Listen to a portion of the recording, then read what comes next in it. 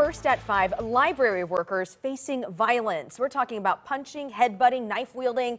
That's what library staff say they're dealt with in recent months. And workers want Multnomah County to step up security and staffing. Lisa Balick reports.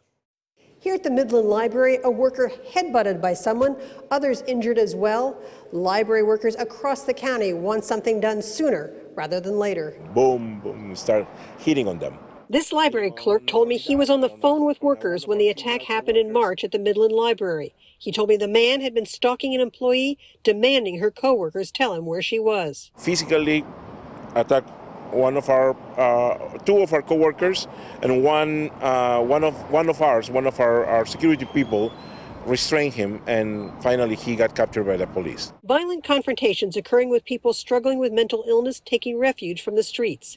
The union, representing 450 county library workers, says staff should not have to act as security guards, risking their lives. What we would ultimately like to see is the job of security being taken away from library employees and them just given the opportunity to do the job of being able to help people use the library to the best of their ability and provide the resources for the community. The county sheriff's office used to provide libraries with uniformed but unarmed officers, then pulled out.